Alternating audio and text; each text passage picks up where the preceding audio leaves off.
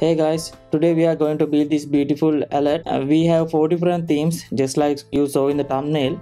I will show you how to add those things during the development. Let's get it started. Alright, I'm gonna create a new component called app alert. You can see I have created a folder called app alert and I added the TSS file and the style file. Now I'm gonna connect the style sheet to the TSX file. I'm gonna add a class name called container. In that container I have one div for the icon, one p tag for the title, one span for the close icon. Now I'm gonna add the success icon. Now let's add the functionality. I have get the open prop as a boolean and I have get the set open prop. It is the set state action. Alright, now I'm gonna open this div if the open value is true. If not, I'm gonna render an empty tag. Alright, now I'm gonna import it inside the app.tsx. I already added a button. When I click the button, it changed the value of the show alert variable. So I will pass that value and set state action to the app alert component. Alright, now let's check the application.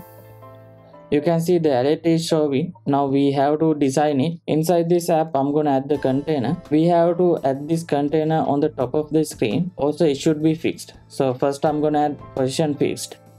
Now I'm gonna add these elements in a row. To do that, I'm gonna add a display flex to the style. I have added align item center. It will center all the elements in a row. I'm gonna add a gap of 15 pixels. Now it will create a gap. Alright. Now I have to add the box shadow. Now box shadow is added. I'm gonna add the height 30 pixels and border radius 15 pixels. Let's change the box shadow color a bit. Now it looks cool. This should be border radius. Alright. Now I have added icon container in here. Let's add a fixed width and height to that one. I'm gonna add width and height 25 pixels. Also I'm gonna add border radius 50% because I wanna make it a circle.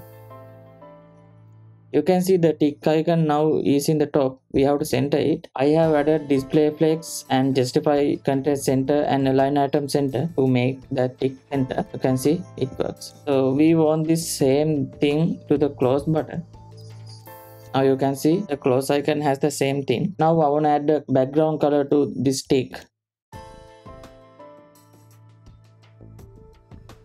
It should be border radius. Now it is a circle. Also I have to add a padding from left and right. To do that I'm gonna add padding inline 5px. Now padding is working. I'm gonna add icon color to white. To do that I'm gonna add icon here and color white.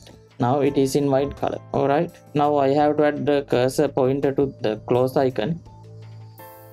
Now when I hover the close icon, it gives a pointer. Let's increase the font size of that one.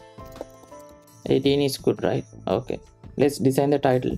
Font size 14 pixel and color. Alright. It looks cool now. When I click this button, it just open, and when I click it again, it just close away. Instead of that, let's add an animation. It will come from the top. Alright. To do that, I'm gonna add animation. I'm gonna name it. Duration I'm gonna add 2 seconds and I'm gonna add ease out.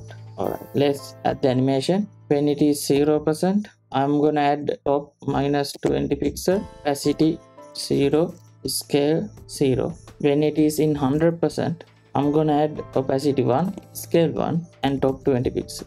Let's see how it works. See, it comes from the top. How it looks cool, right? After we add the alert, we have to make it automatically close because we don't wanna close it by ourselves, right? We just have to add 2-second delay. So after 2 seconds, this should be disappear. Okay. Also, I have added the close icon. If I click this icon, it should disappear also. Let's add those functionalities. I'm gonna add the close functionality to the close button. I'm gonna make the alert automatically close within 2 seconds. To do that, I'm gonna get the use effect hook. Inside the use effect, I'm gonna create a set timeout function. I'm gonna add 2 seconds for that one. After 2 seconds, this function will be executed. Therefore, after 2 seconds, I'm gonna set the open value to false. Alright, after 2 seconds, this functionality will be executed. but this is not optimized yet. We have to clear the timeout when the component is unmounted. To do that, I'm gonna get clear timeout and pass the timeout variable. Usefet isn't completed yet. I have to pass dependencies, props.open and props.setOpen. If we didn't pass these dependencies, first time it will work, in the second time it won't work. Okay, so let's check the application now. When I click it, it opens. After 2 seconds it disappears. Also when I click it and go to close icon, click it, it disappears. Now success alert is working. Let's add the themes. To do that, I'm gonna get a props called theme. Theme can be 4 different types. According to this one, we're gonna render the style. To do that, what I'm gonna do is I'm gonna pass the theme here.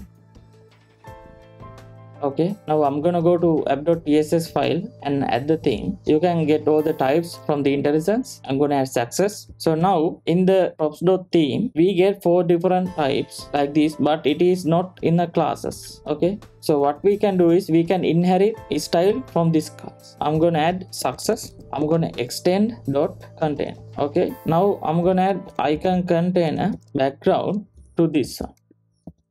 Okay, now it looks the same. This is what we call Css Inheritance. This is the parent class. This is the child class. From this line, I'm gonna get all the styles, all the CSS content that we added, including the keyframe. I'm gonna add those things into the success container. Okay, in this success class we have everything. After that, I'm gonna modify only the icon container background color. In this way, I can modify the given styles. I'm gonna create classes for other themes as well.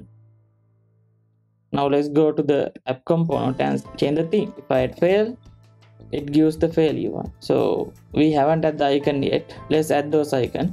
I'm gonna get this theme from the prop like this. Now I'm gonna remove this props dot. Okay, so I'm gonna add this icon now. Alright, I have to import these icons from the React icon package. Now all the icons have added. Let's test the fail alert. This is the warn style.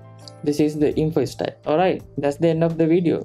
You can use this functionality in any project, anywhere you want. Modify it the way you want. Now you know how to create a alert component. See you in the next one. Make sure you like and subscribe. Have a nice day.